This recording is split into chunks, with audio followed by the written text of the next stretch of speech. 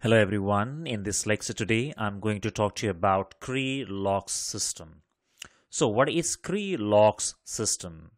Cre Lox system is a technology that can be used to induce site-specific recombination events. Okay, if you have a look at this word Cre Lox, it consists of two words. One is Cre and the other is Lox, which means that Cre Lox system consists of two components that are derived from P1 bacteriophage. One component is Cre recombinase and the other component is a Loxp recognition site.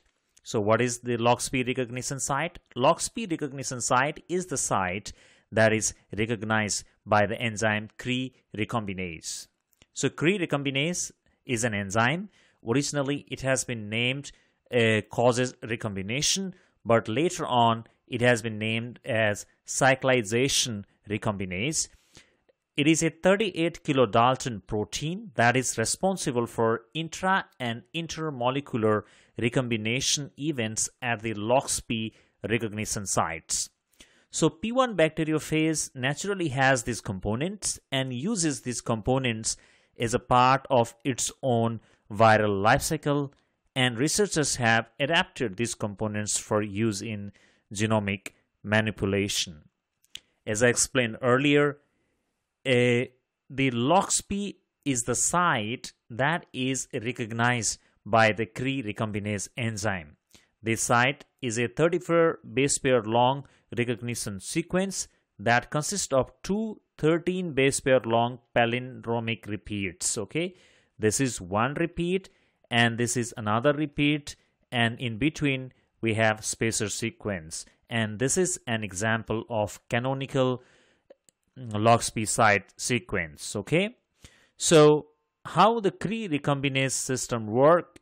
We have the enzyme that is called Cre recombinase, and this Cre recombinase enzyme recognizes the Loxp site, okay, as shown by the triangle here.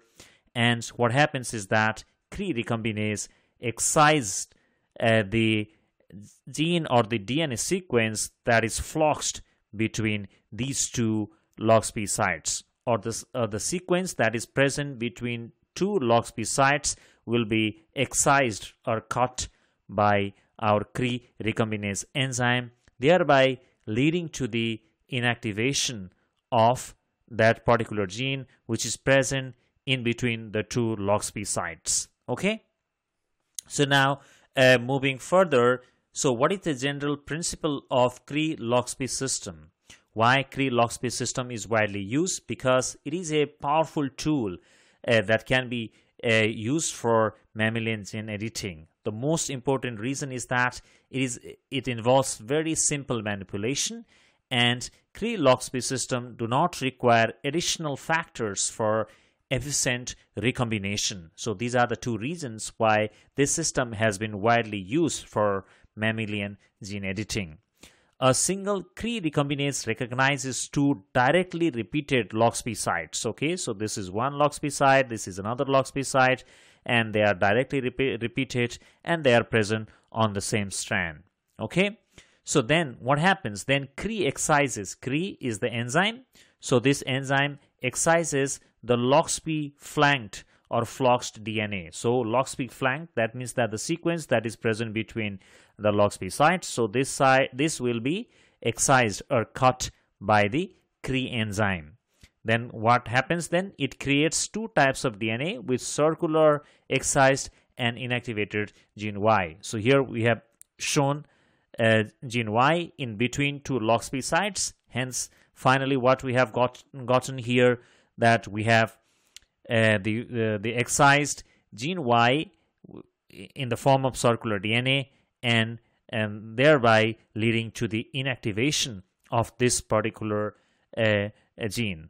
Okay, so while the Cre Loxp system is predominantly used in genetic excision, it also includes the inversion and translocation of DNA between two Loxp sites, and that actually depends on the orientation and location of Loxp sites. Okay, so orientation and location of Loxp sites determines the other type of recombination events such as translocation, inversion. Okay, so that I'm going to explain now.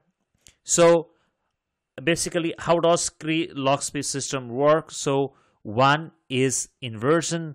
Inversion is that if the Loxp sites, okay, if the Loxp sites, they are present on the same strand and are in the opposite direction. Okay, this is Loxp site 1, this is another Loxp site. They are present on the same strand and they are in opposite orientation. So basically this site is facing this another Loxp site. They are in opposite orientation. So in this case, recombination with Cre Loxp system, what it does, it results in an inversion. So which means that the region of the DNA between the Loxp sites is reversed. Okay, so if Loxp sites are present on the same strand and they are in opposite orientation, that results in inversion and thereby leading to the reversed DNA sequence or the gene sequence between the Loxp sites. So another type of